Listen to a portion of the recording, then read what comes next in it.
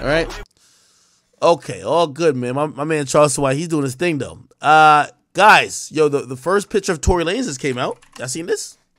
My boy Tory is posted with his BFF Raymond, written by Ray. He's been in here a bunch of times, but this is Tory.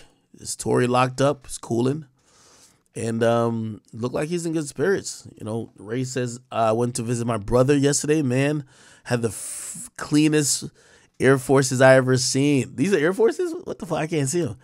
He says, spirits so high, energy so great. We standing with you forever.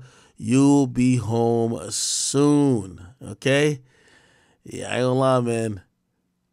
He do look like he's smiling, man. He look like he's smiling. You know, the outfit look a little big. Look like when they issued him his prison clothes, somebody said that he wore like a medium. Everybody know Tory wears small. Like, come on, man. Tory is like 4'3". No, I'm playing. That's my guy though. But he's clearly, and I've spoken to him. Tory is very optimistic. You're not gonna hear him sad. He's gonna speak positively. He's gonna speak, still confidently. And when speaking to anyone, Tory ain't gonna sit there while you sad and he'll be like, yo, what's good with you? Like, you know what I mean?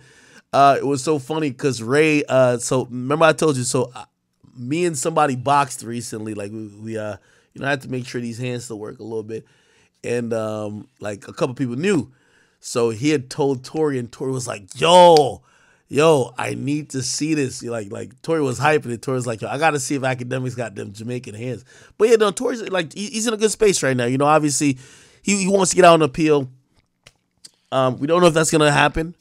But again, for better or for worse, he's taking his time like a man. We ain't seen him come out and be like, oh no, jail, I don't want to be, like, you know what I mean? He's handling his time like a man. He's been incarcerated now for a year. So it's been a year since the incarceration of Tory Lanez. And, just send some prayers up for him, Hopefully he'll get out before, the 10 years he was sentenced. And, he's a cool guy. Right.